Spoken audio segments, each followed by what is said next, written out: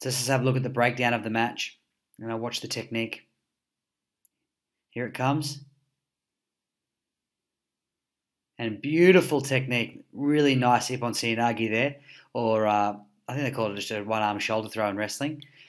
But let's just go through a little breakdown because his setup's really, really nice. What he actually does is very similar to the Travis Stevens video that I posted a few weeks ago. What he actually does is he snaps out this right hand and controls his opponent's left wrist. See, let's have a look. He's got a really nice overhook in this arm. So obviously in judo we're going to hold the sleeve underneath. But in this one, he's got, because it's no-gi, he's got a really nice overhook there. And his right hand will be controlling his opponent's left hand. Let's have a look. See how he's controlling it? And he's just let it go as his opponent is stepping around, which gives him a really nice entry to the seoi.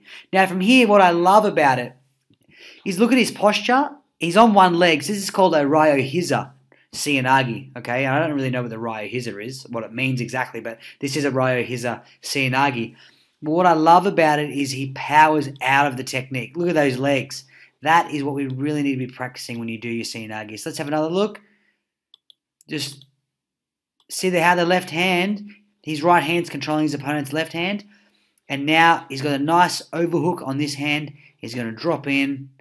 Beautiful. Pulls his opponent on and then powers out. Like, look at the legs. Head's driving down, legs driving up. He's extending with the with the knee and the hip, and on both ankles as well. So that's what we really want to be doing with our seoi.